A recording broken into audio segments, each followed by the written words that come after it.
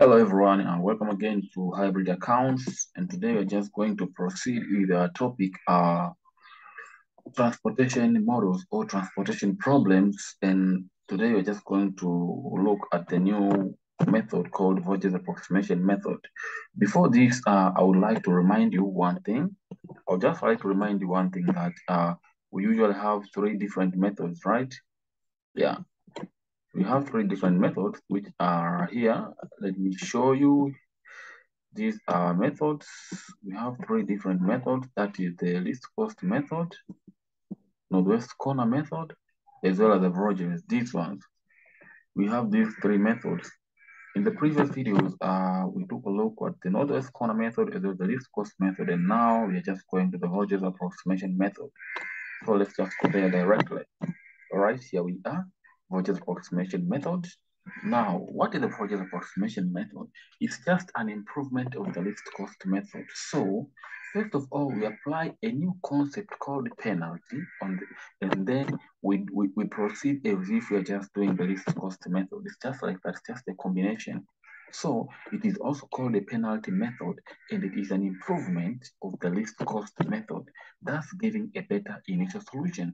So we obtain a better initial solution using Vogel's approximation method compared to the least cost method, unless the question is very easy that they give the same result. So why does it give a better solution? It's because it capitalizes on opportunity cost in order to make allocation to various cells. So it makes use of an opportunity cost.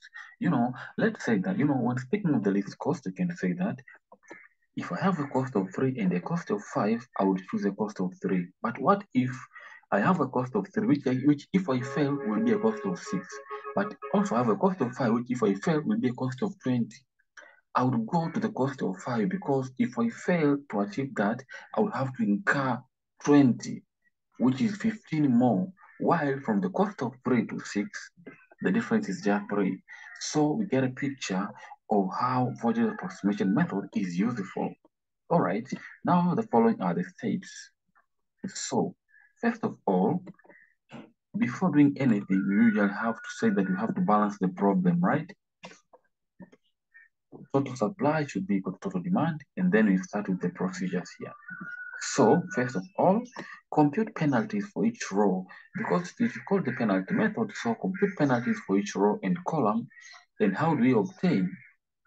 How do you obtain that penalty?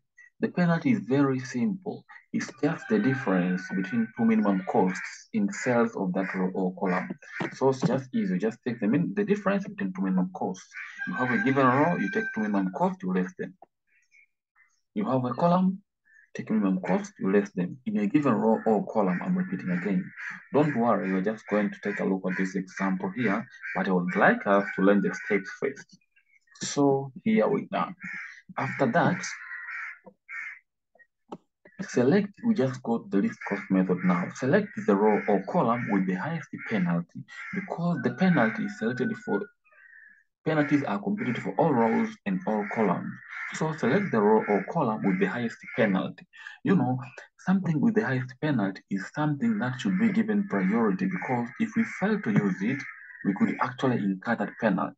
So to avoid incurring the highest penalty, we select the row or column with the highest penalty and then allocate units in the cell with the least cost in that selected row or column. So the first point is highest penalty, row or column, and then among those, just go and choose the least cost cell and actually make an assignment there, right? And so, suppose maybe you have two cells or two or more cells with the same least cost. We just go back to the method least cost method. So, if there is a tie in the penalties, select one where the row. All right, let's start with the penalties. Imagine that you have the penalties which are the same. Let's say row 1 and row 3 and the column 1 have the same penalties. No problem. Just consider all the elements in all those cells and take the one with the least cost. So if there is a tie in penalties, select one where a row or column contains the minimum unit cost. In case you are selected and you have the same minimum unit cost, maybe the first row has a certain unit cost and the second row as also that unit cost that is minimum, where should you allocate? Now to do that, we say if there is a tie, select one where maximum allocation can be made. This is just for the least cost method. Don't worry, we're just going to take a look at an example. Then after that, it's just downhill, just easy. So you just say delete the exhausted row or column because you will have made an allocation. If you make an allocation, it's either a row or a column will vanish, or both of them could vanish if they are having the same quantity. All right. Then after that, you repeat the steps. So we just say that repeat the steps, repeat step 1 to step 3 until all allocations are made, and lastly obtain the initial basic feasible solution. That cost. So let's go and take a look at this very, very useful example so that you feel very, very much stable. All right. So we are told that the cost of transportation per unit from 3 sources and 4 destinations are given in the table below. These are transportation cost on a per unit basis in $1,000. So here we have sources, source 1, source 2, and source 3. Then source 1 can supply, these are the supplies of those sources. Source 1 can supply 450 units, source 2 can supply 250 units, and source 3 can supply a total of 350 units. And we have destinations. Destinations are the ones that require, that demand. Destinations, they demand units from the source. So the source supplies units to the destinations. So destination 1 demands 250 units. Destination 2 demands or requires 300 units. Destination 3 requires 200 units, while destination 4 requires 300 units. Now, if you sum them, take a look here, 250 plus 300 is 550, plus 200, 750, plus 300, 1050. And for the supplies, we have 450 plus 250, which is 700, plus 350, 1050. So we say that this problem is balanced. In case the problem isn't balanced, you can just go to the previous videos to take a look on how to balance the problem. So before starting our method, you have to make sure that the problem is balanced. Now, required. What are we required to do from the question? The question requires us to obtain initial basic feasible solution using the Vogel's approximation method. We just need the solution. This is solution, not solutions. Solution using the Vogel's approximation method. All right. So first of all is to check on whether the problem is balanced or not. In our scenario here, the problem is balanced because our total supply equals to total demand, as you see here. Total supply equals total demand, which equals to 1,050 units. So no problem, right? Now this is our question. I just copied it. So we say the problem is balanced. If the problem is balanced, then we are ready to start applying our Vogel's approximation method, or in other words, the penalty method.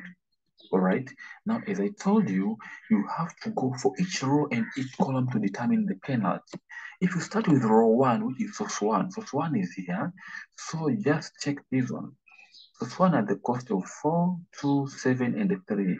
I said that the penalty is the difference between the two unit costs, right? Minimum cost is 2, and then it is 3. So 3 minus 2 equals to 1. So we have the penalty here, 3 minus 2 equals to 1.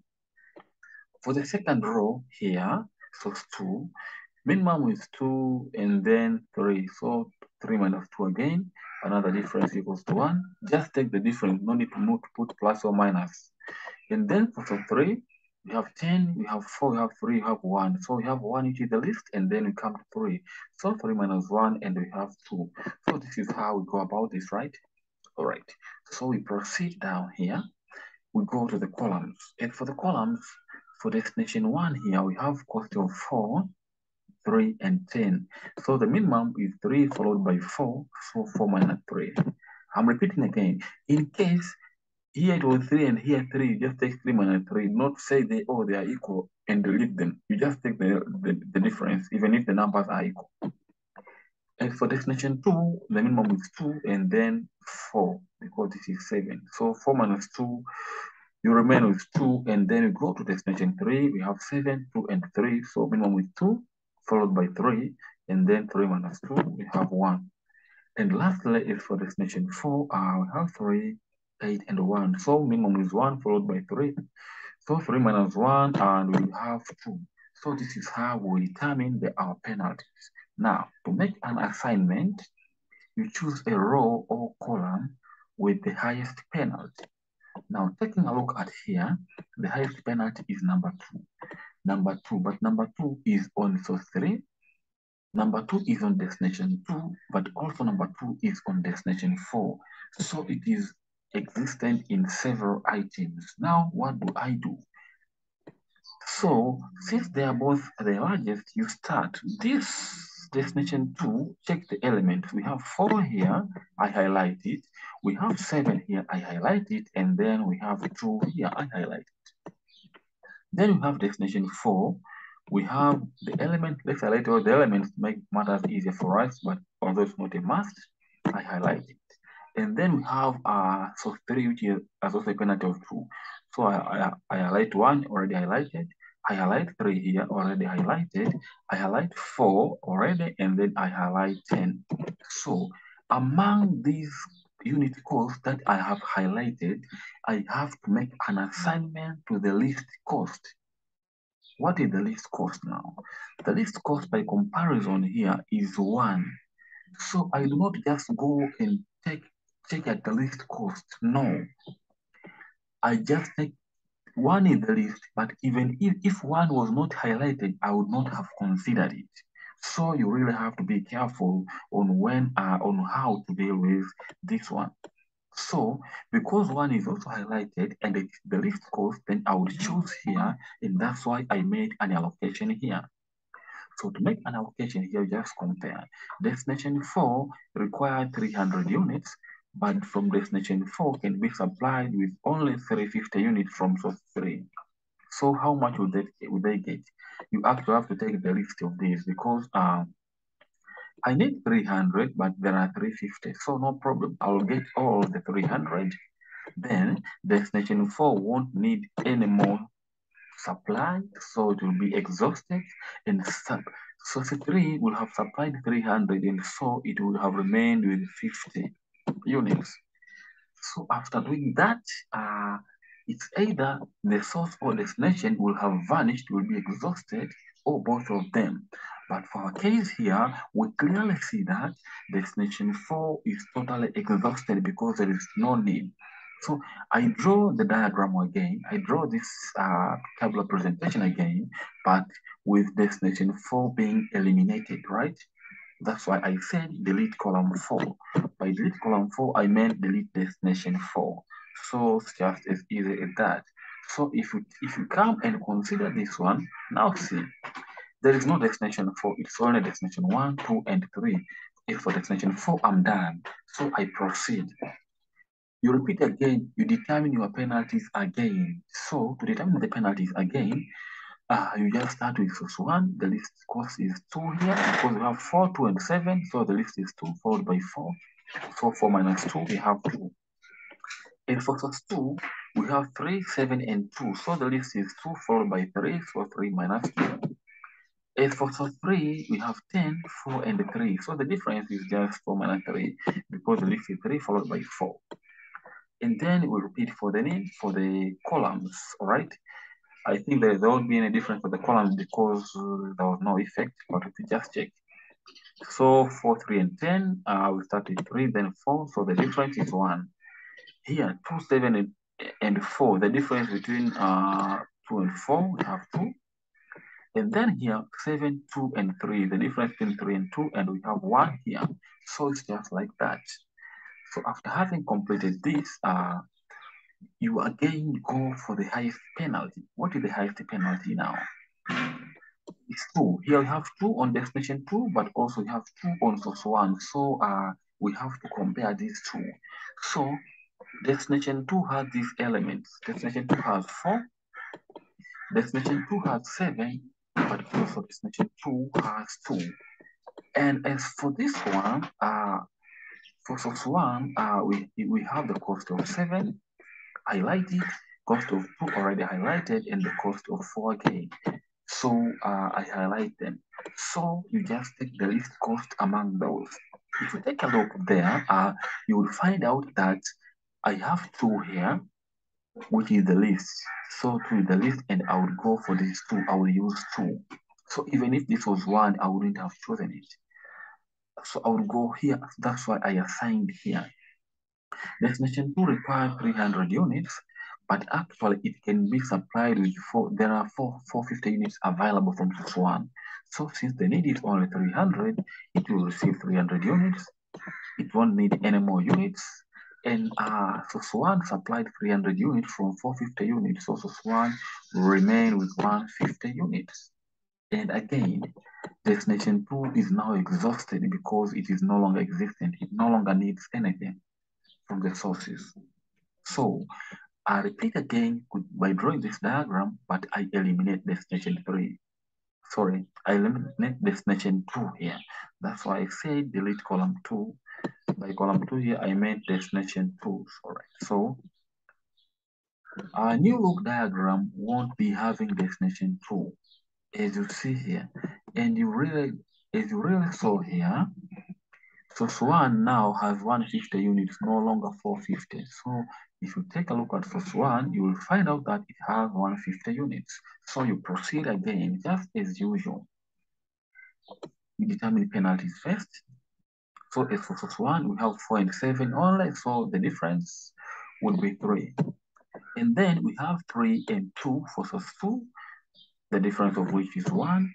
If for source 3 have 10 and 3, the difference of which is 7. And then you go to the columns. And for the columns, we have 4, 3, and 10. So the list is 3 followed by 4, the difference is 1. As for destination 3, we have 7, 2, and 3. So the least ones are 2 and 3, you take the difference and you have 1. Again, you identify the highest penalty. Now the highest penalty is clear, it's just 1. It's on one row, I mean. It's 7. 7 is on source 3. So since it is on source 3, you consider the elements in source 3, which are here we have 3 unit cost of 3 and unit cost of 10. Which is the least? The least cost here is 3. So I assign here. I assign on this cell. So if you take a look here, destination 3 needs 200 units, but destination source 3 can only provide 50 units. So no way. It will have to receive those 50 units. And then source 3 will be exhausted, while destination 3 actually will have received 50 units. So the need will reduce from 200 to 150. As usual, you delete the exhausted row or column. And now what is exhausted here? So 3 is exhausted because there is no more need here. So new look diagram, here I said delete row 3, meaning that delete source 3. So source 3 will no longer appear. I'll have destination 1 and 3 and source 1 and source 2. Just look here. I think you see it here. Yeah, so this is what we do. You proceed with the process. Penalties again. So here I have the penalty of 4, cost of 4 and 7 only. So 7 minus 4 equals to 3. Don't worry on how we approach this. On later stages, you learn to do this. You can learn to do this in just a single diagram. We are just learning here. So as for source 2, we have 3 and 2. 3 minus 2 equals to 1. And then you come to the columns 4 and 3. 4 minus 3 equals to 1. They're just 2, then you just deduct them. 7 minus 2 equals to 5. Sorry, 7 minus 2 equals to 5, and as usual, determine the highest penalty. What is the highest penalty now? The highest penalty is 5. So since it's 5, you just compare the elements in this destination 3.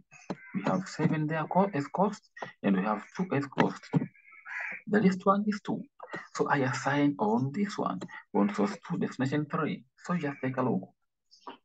Destination 3 requires 150 units, but source 2 can provide 250, so they are sufficient. So destination 2 will receive to 150 units. Its needs will be over, so it will be exhausted. And source 2 supplied 150 units from 250, so source 2 has a balance of 100 units. So by this, we say that destination 3 is exhausted. So we just remain with destination 1, and source 1 and 2. That's why I say delete column 3, meaning that delete destination 3. So it's just like that. Now, as you see here, destination 1 and source 1 and 2. Now listen to me carefully.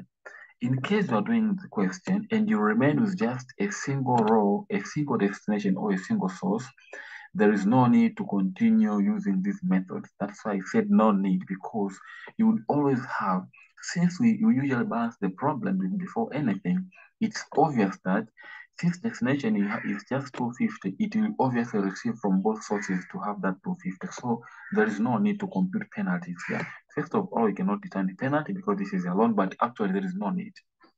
So you just assign. You just say that source 1 can supply 150. So it supplies 150 to destination 1, and source 2 can supply 100. So it supplies 100 here. So source 2 is exhausted.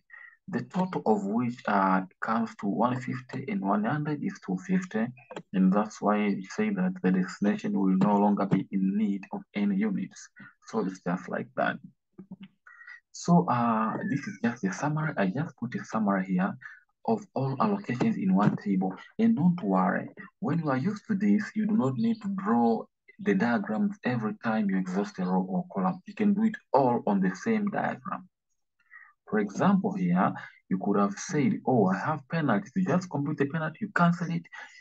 Another penalty, you cancel it. Whenever you repeat, you just proceed with the new penalty. So no need to draw the diagram every time.